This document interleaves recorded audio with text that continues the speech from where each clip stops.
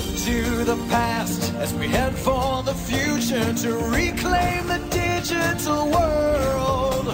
With faith in ourselves and trust in each other, we live by the lessons we've learned.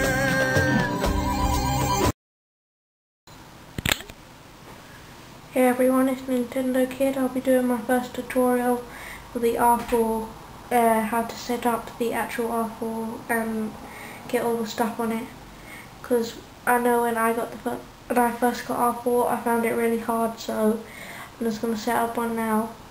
Okay, the first things you'll need is obviously the micro flash USB thing, your micro SD card, DS, and the R4 cartridge. Okay, first you want to go to r4.com, I'll put it in the description box. You want to go to downloads. From downloads, you want to go to the latest one. They'll update every now and then, so go to whatever one you want. So it doesn't matter where you are, but you probably want this one, the latest, which is 1.1. Click on it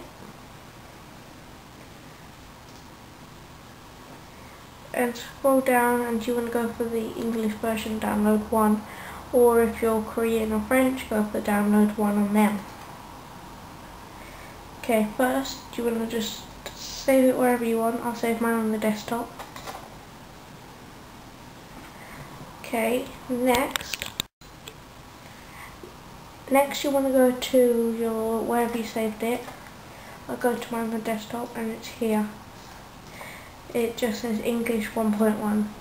Okay, then you want to take your micro SD and plug it into your trans flash. So it fits in just like that.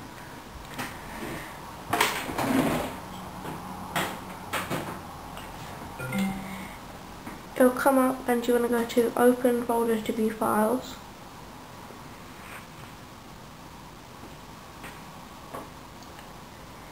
Also, if you're wondering how to get the icon in this software, which is called WinRAR, just go to download.com or wherever you want to get it from and just download it. You'll need it for the rest of the R4 stuff, but you probably already have it.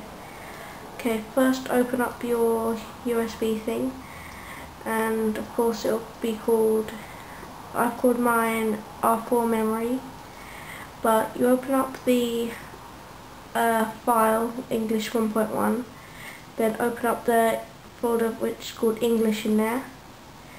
Okay, then you want to copy all of this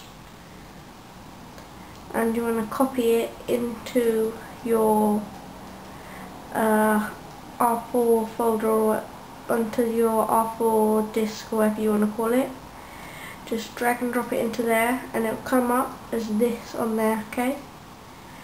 Just like that. And once you're done with that, you've basically got the R4 set up. But if you want to make a couple more folders. I've made mine called DS Organize, Game, Game Boy, MSN Messenger and Sega Genesis and Video. Anyway, that's probably about it. It's not that hard to do, that's just quickly setting it up. Anyway, thanks for watching, bye, subscribe.